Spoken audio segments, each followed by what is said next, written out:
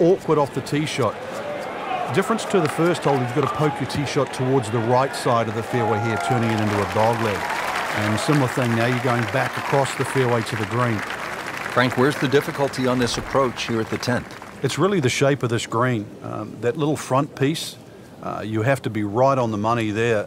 And then, of course, that green starts to open up and then move to the right.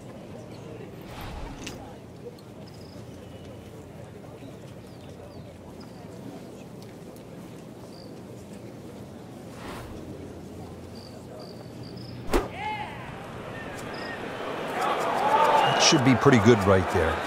On the safe side. Playing this par 4, still not on the green after that second shot. But still not done. A good third shot. Maybe get away here with par. Needs a few more of those. That was a good birdie.